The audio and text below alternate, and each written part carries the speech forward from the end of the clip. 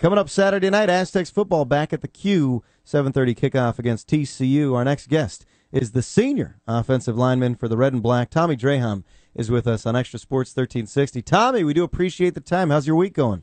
Oh, it's going great. No problem so far. Good. All right, Tommie, I know you guys are growing beards, Ryan Lindley and the offensive line. Are you still growing your beard? No, we lost. I figured we'd changed up a little bit. I had to trim it up a little bit. I still got a beard, but I just had to trim it up a little bit. So it's not as bushy. Was the initial agreement, though, to grow it for the entire season, win or lose, or was it always first loss? I mean, it was never really win or lose. I mean, the way Coach Cornwell described it is after they lost, their MAC championship game, they all shaved. So, I mean, I just kind of figured we were doing the same thing. I mean, you don't want to make the arrangement, don't shave until we lose. I got you. Well, Tommie, I know you grew your beard out. It's pretty solid. It connects. Everything connects. I know Ryan Lindley, I think, has a pretty good beard as well. Were there any beards on that team you look at it and say, "Oh, that's a bit too patchy for me. It's not connected"? Who was struggling trying to grow that facial hair? There were a bunch of guys. I mean, a couple guys don't even grow much. All they grow is some sideburns. So those are the guys who didn't even participate just because they felt ashamed of it and stuff. I got you. Senior offensive lineman Tommie Draheim is our guest. Tommie, I know the fans took a little while to get over the loss to Michigan. What about yourself? Are you over the loss to Michigan?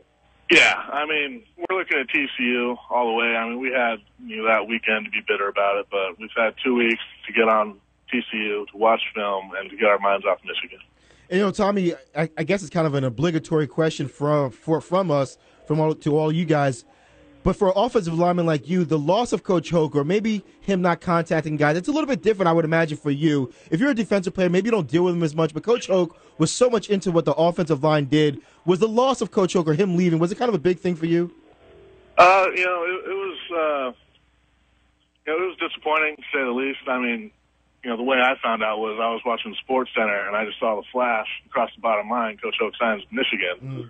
So, I mean, I didn't even get a text or anything, so that part was disappointing, but, I mean, we were on break. I mean, I don't really have any other expectations for how it could have gone down. Hey, Tommie, were there any benefits to the timing of this bye week? I know you probably wanted to get back on the field and have a chance for redemption, just to get back out there and grab a victory. But when you guys started to relax and watch tape and realize there's a lot of season left, were there any advantages to the timing of this bye week? Oh, absolutely. I mean, anytime you get a bye week right before league play, it's huge. Because this is where, our real championship run starts, starting with conference play. So I love the timing of the bye week, especially coming against TCU, one of the better teams in the conference. I'm very pleased with it. Is it a little bit different trying to get the same emotional high when you know the game isn't coming towards the end of the week, or is bye week just business as usual? Oh, business as usual. I mean, we come to work every day, just get to the athletic center, get our game faces on, and go to meetings, go to practice, and handle our business. Tommie Draheim and the Aztecs getting ready for Texas Christian University Saturday night. Tommie, talk about blocking for Ronnie, because Ronnie Hillman is not just a special Mountain West Conference running back. He's not a nice local story, but nationally, this guy's getting some buzz. There's some hype surrounding your running back, Ronnie Hillman. How is it to block for a guy that special? Oh, it's great. I mean, he can make you look good when, you didn't make your assignment, you didn't block correctly, or didn't hold your block well enough, because he's elusive, and he's fast, and he can break tackles real quick. So I love blocking for him. Tommie, you say he can make you look good, but you can also make him look good. Is Ronnie the type of guy who congratulates you guys, gives you credit off the field? Oh, absolutely. Anytime we score a touchdown or a big run, he's right back in the huddle, telling us, "Good job, way to go." Real positive guy. So, I mean, it's just great to block for him. He's not saying, "Back off, I have a dance move ready," and then you can congratulate me in a few minutes. No. All right. He doesn't get like that. So that's real nice. We've had some bad experiences with that in the past, but not with Ronnie. Tommie, as the San Diego State Aztecs, you guys have success over the past couple of years. You get a lot of pats on the back. Like we say, Lindley gets a lot of love, Hillman gets a lot of love, Burris gets a lot of love. How about an offensive lineman? Can you walk around campus and get recognized? You're not the most notable guys on the team historically, but can you walk through campus and get some love? Oh, absolutely. I mean, especially with most of us with the beards. They'll walk by, congratulate us, shake our hands, say good game, stuff like that. We get plenty of love. Especially, we can wear our SDSU gear with a little bit of pride now. weren't allowed to do that before. So, that's real nice to be able to do now. Yeah, Tommie, Draheim, and the Aztecs are 3-1 on the season, 3 wins away from being bowl eligible. But Tommie, as you know, BYU is not on the schedule. As a senior, are you going to miss playing the Cougars? Oh, absolutely not. Really? You don't want to pound them? I mean, I would have loved to have beat them. I think they're a little arrogant and try to think they're an independent school, but, it is what it is. If they're too good for us, we can be too good for them. So, how about TCU? Obviously, getting ready to make that move to the Big East. Is it going to be a kind of a goodbye butt whooping, or does it hurt, or does it take away a little bit that they're having one of their down years and they're not ranked for this matchup? I think no matter what, we're going to get the best TCU team, especially coming off a loss to SMU. So, I mean, whether they're having a down year or not, after a loss like that, they're going to bring everything they have. So I don't really consider it taking on a TCU in a down year.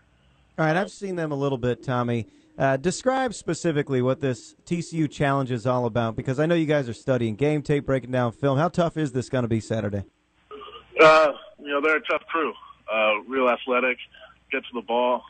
Tank Carter, can really find his way to the ball.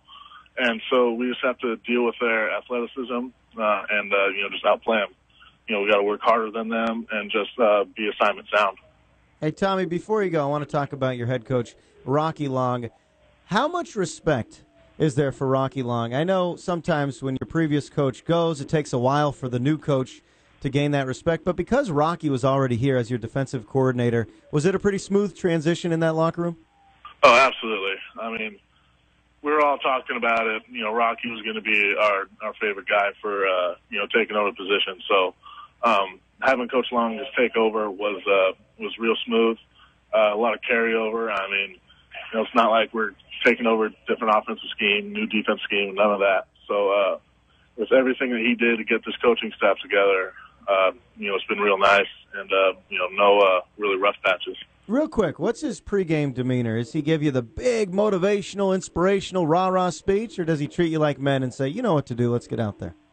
I mean, he's done it a couple times once in a while, but I mean, he's in there with the defense, and you were with the offense, so he's handling his business over there, and just business as usual for him. I want to see the rah-rah speech. Does he kick over a chair? Does he throw the water cooler? Not quite. Well, we'll give him some lessons. We'll tell him how to really get through to you guys. Hey, Tommie, we're wishing you the absolute best. Have a healthy season. I know you're a senior, so every game is special, but we'll see you out there Saturday night. Thanks for coming on the show. All right, not a problem. Thank you very much. You got it. There's Tommie Draheim.